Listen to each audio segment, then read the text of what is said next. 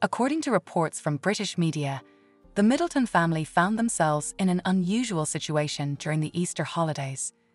Carol Middleton, Kate's mother, is spending time with her daughter, son-in-law, and grandchildren.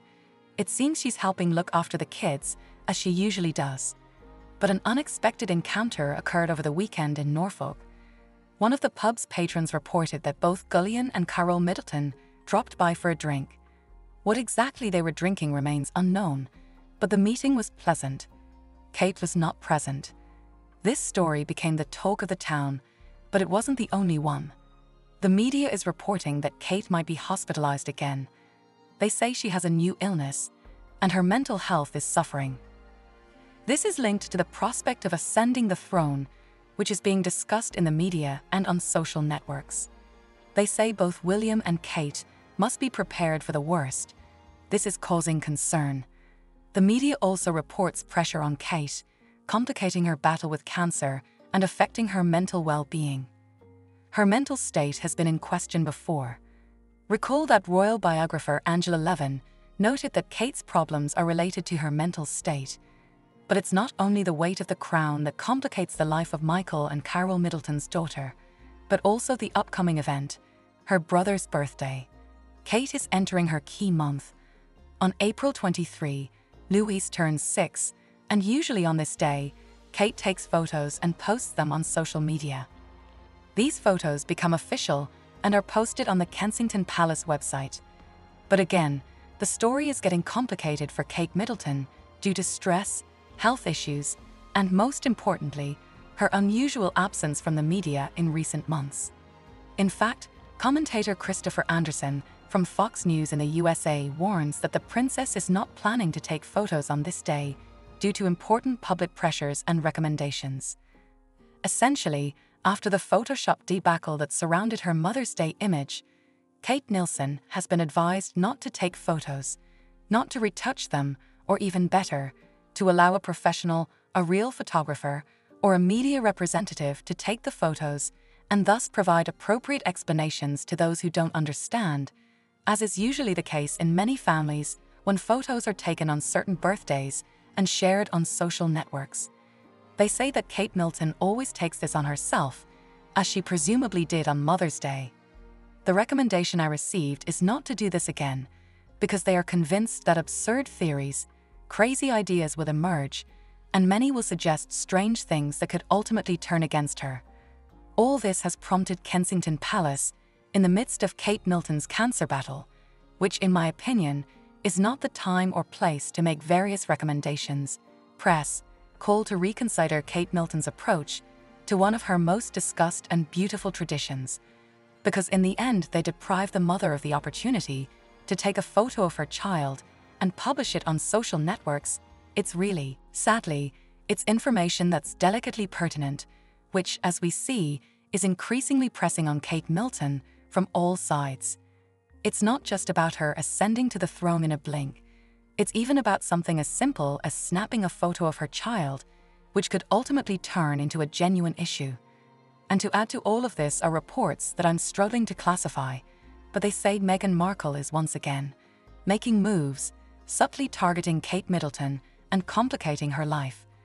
There were talks, well, in England these days, they talked about my mistake, if I'm not mistaken, that Meghan Markle even demands a plea, an apology from Kate Middleton, despite her cancer, who doesn't even feel guilty, and who, besides, thinks she did everything wrong because she should have been much more pro-Meghan, so to speak. Both claim they are outsiders, people who don't belong to the royal family in the strict sense, who don't have blue blood, so to speak, and she thinks she should have been her ally, and she didn't do that.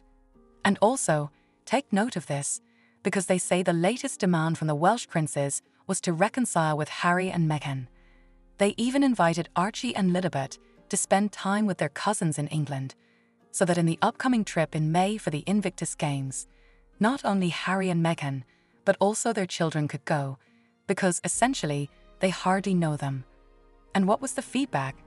Or rather what, according to certain news sources, was the feedback?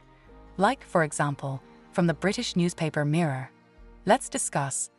According to a statement by Tom Quinn, a royal family expert, Meghan Markle's response to the so-called request from the Welsh princes may have been negative. It is claimed that Meghan Markle does not feel safe, that she has been deprived of this security, and this is true. Her royal security has been taken away, not all of it, but a significant part, and this, of course, worries Meghan Markle because she understands that her public reputation is at risk. Yesterday we already discussed this. A YouGov poll showed that Kate Middleton has become the most beloved member of the royal family on the British, while Harry and Meghan are plummeting, and William is holding up more or less, while Charles' II is rising slightly. Thus, this negative response from the British, this distance from the Sussexes, could become a problem. We already know that there are people today who want to take, I don't know, justice into their own hands or just do foolish things. From time to time they emerge, and in this sense, Meghan Markle has every reason to be concerned because, if the statistics are to be believed, Harry has 31% positive reactions, support from the British, while Meghan has 26%, which is a dramatic drop. It's another factor to consider, and amid all of this, they have been stripped of their security. It's something that causes serious concerns, because we're not just talking about Harry or Meghan not feeling safe. They want to travel with their children or invite them, and they've been deprived of, as I say, security. They no longer have the level of protection they had, for example, during the last trip, during the meeting with his father at Clarence House a few months ago. So this is information worth considering.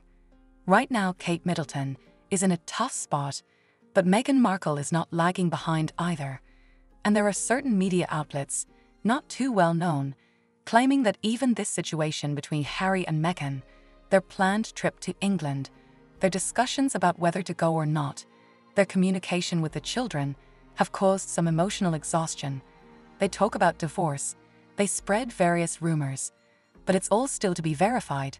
I'm just sharing information with you, because discussions are ongoing that maybe their relationship has reached a breaking point, although, I repeat, these are not the most authoritative media. What do you think about this, friends? Looking forward to your comments and opinions. All the best.